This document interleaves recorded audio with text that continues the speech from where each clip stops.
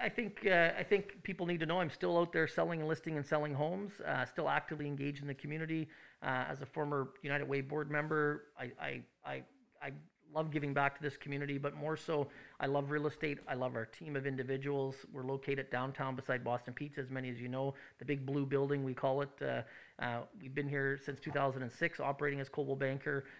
We take a lot of pride in trying to do things right and trying to best serve our clients, but more so, I love our group of individuals that work at our office. We have all our agents are full-time sales professionals.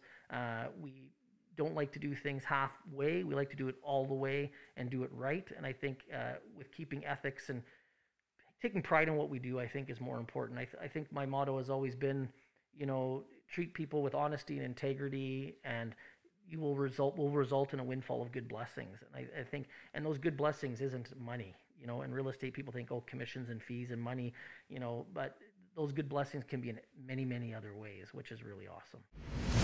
Stay where you're to till it comes where you're at.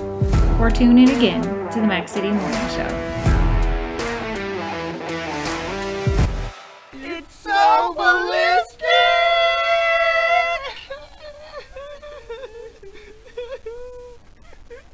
Talk about quenching your ugly thirst.